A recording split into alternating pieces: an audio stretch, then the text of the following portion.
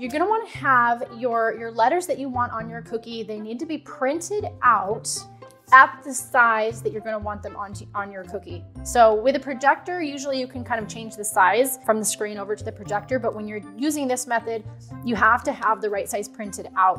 So what I've done is I've gone ahead and printed it out, and I've also cut around it. So you can, leave the whole sheet if you want. This was just a little bit easier for me to show you this way. Okay, so I'm gonna move the cookie out of the way. The first thing that we're gonna do is grab a piece of the tissue paper, and I'm gonna place it over top of the letters that I have printed out. And this cookie, we're gonna have it say celebrate.